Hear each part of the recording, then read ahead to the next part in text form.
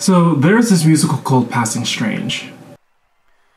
A coming-of-age story of a young African-American who is referred to as Youth, in his journey in search to find the real and make it big as a musician in Europe. The music was written by Stu and Heidi Rodewald. Rodewald. And the lyrics and book is also written by Stu. And he also is an actor within the musical itself, hence why he's also on the playbill and also advertised as Stu's musical. I have to be honest, I don't like musicals, but this one is one of the very few musicals that I was fully able to engage with in its ideas and the complexity of the topics it tackles. Themes of identity, authenticity, and even grief was unique and surprised me to the truest sense of the word. Even in the way that this piece is staged, every aspect of this musical is thought through. So it's hard to compare it to other kinds of musical, especially the big spectacle pieces we commonly associate the genre with. Passing Strange is a very unique musical, and even if you go out not liking it, I think you'll still be able to recognize the density and complex nature that is Passing Strange. We just had sex. There's nothing sleazy about a natural reflex. It's nice and easy, no need to crane your necks. It's all cool breezy, baby. What's a little bedroom traffic? Evening news is pornographic.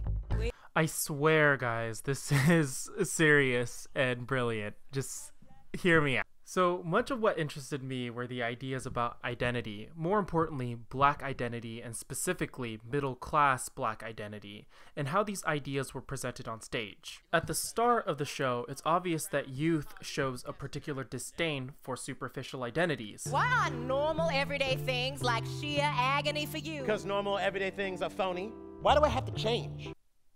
In E. Patrick Johnson's book, Appropriating Blackness, Johnson cites the documentary Black Is, Black Ain't by filmmaker Marlon Riggs, who compares blackness, or the act of being black, to gumbo to illuminate the multiplicity of blackness. Gumbo is a dish which ingredients consist of whatever the cook wishes it to have. It's symbolic for the diversity within the Black community, and the secret to blackness, like gumbo, is what binds it together. Everything that you can imagine can be put into gumbo. Shrimp, crayfish, sausage, alligator sausage, pork sausage, crab. What does black mean? It seems very difficult to define in any absolute sense what it means to be black. The documentary argues that when Black Americans attempt to define what it means to be Black, they set boundaries of the possibilities of what blackness can be, which echoes the struggle that Youth in the musical face. Stu, who also acts as the narrator of the story, plays an important part in how Black identity is expressed within the characters. Cue music. Sunday morning, South Central LA, 1976. Mother stands in doorway. Youth is sleeping. Wake up, pillow-hugging son of mine. It's your turn to rise and shine. For too long now, you've been on the wrong side of right. I ain't stunting how late you was up last night. Lord, have mercy, child. Look at your head. Look just like a feather bed. Now let go that pillow, leave that dangerous dream be. Jump out of that bed and come a-churchin' with me. She drops the Negro dialect and speaks in her natural voice. It's such a beautiful Sunday morning. The dialect, or even the Black identity, is seen as almost something that Black people put on. And this idea of putting on a Black identity is supported when Mother is criticized by Youth when asked why she doesn't go to the church anymore. I don't let know what black folk would have done without the church, 'cause there ain't nothing in this ugly, unforgiving world, and I mean nothing, like a good black church. Then why don't you ever go?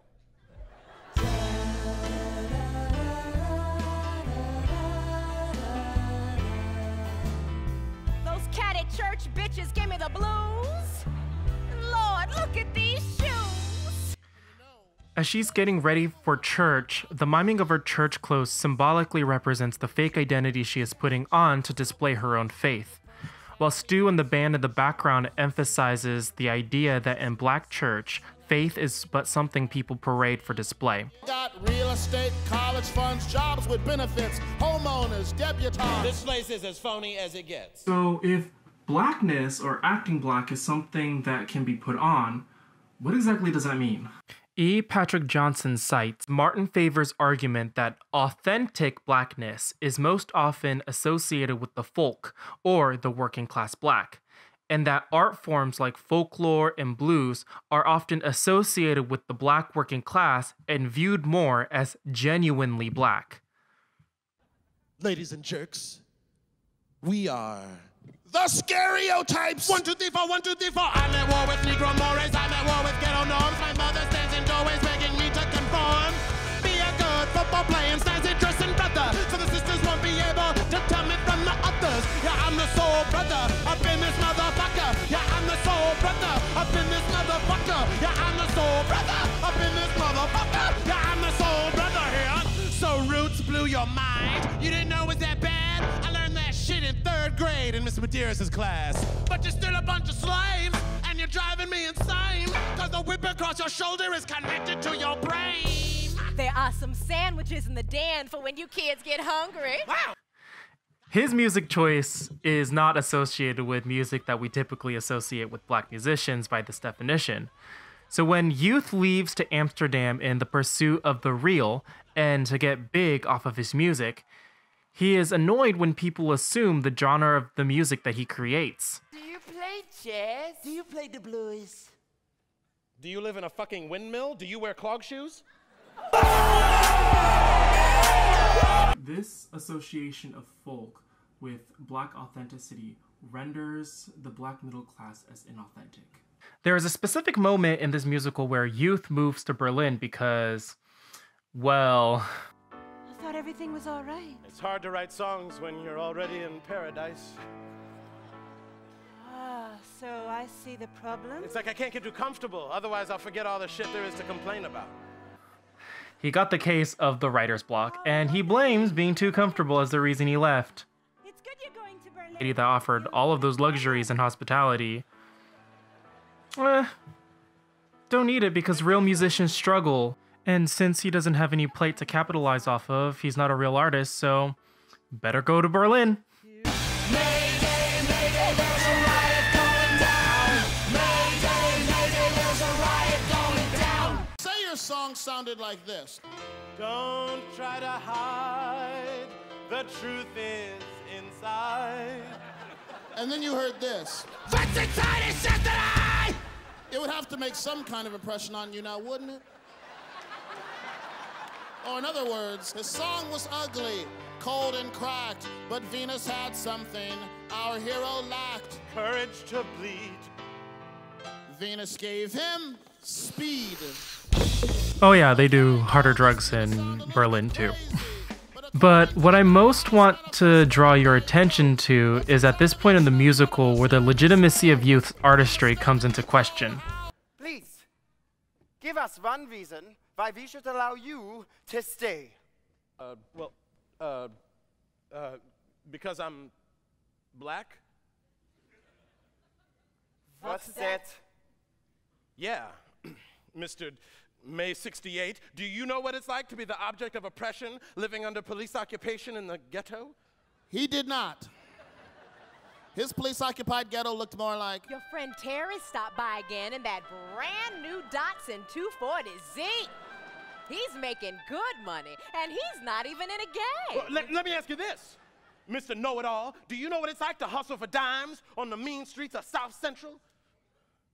Nobody in this play knows what it's like to hustle for dimes on the mean streets of South Central.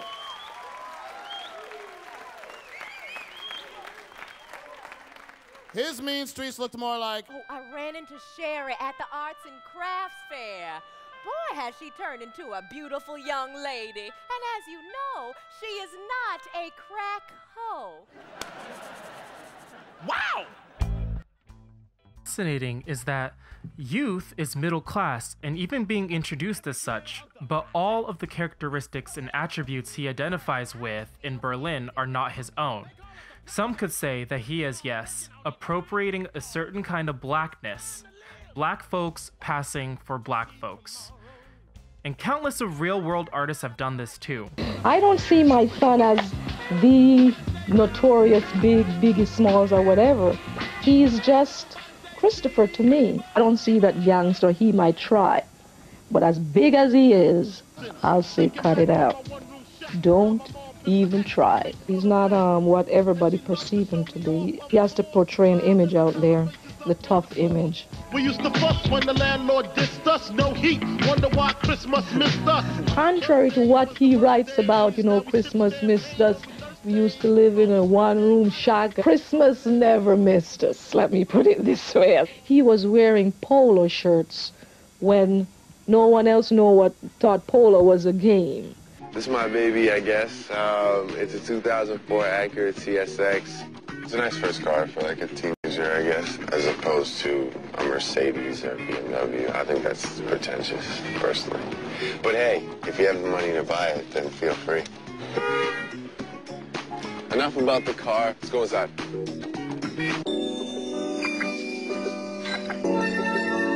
Hey, Bubby.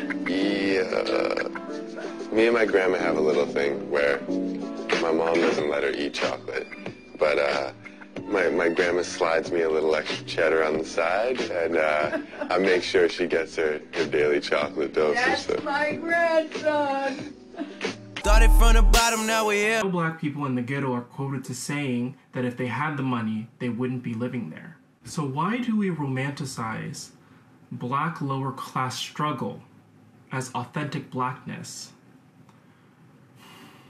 And lastly, you need to blacken up a bit.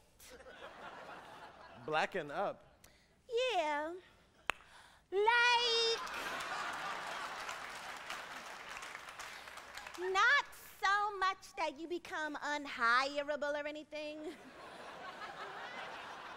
But, you know, you kind of act too white. You're not black enough for me. Put a little soul in your stroke. Blackness is something that can be appropriated. Is it also possible to appropriate whiteness?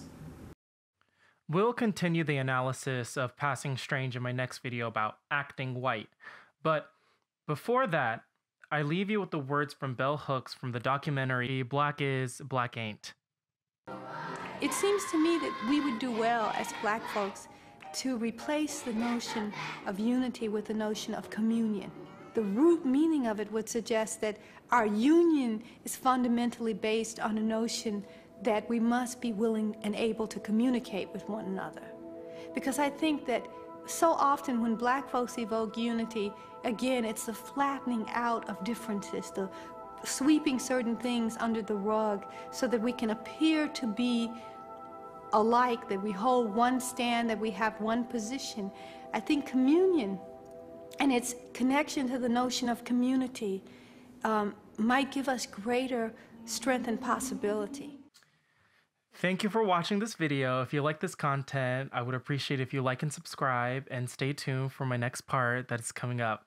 All right, see you then.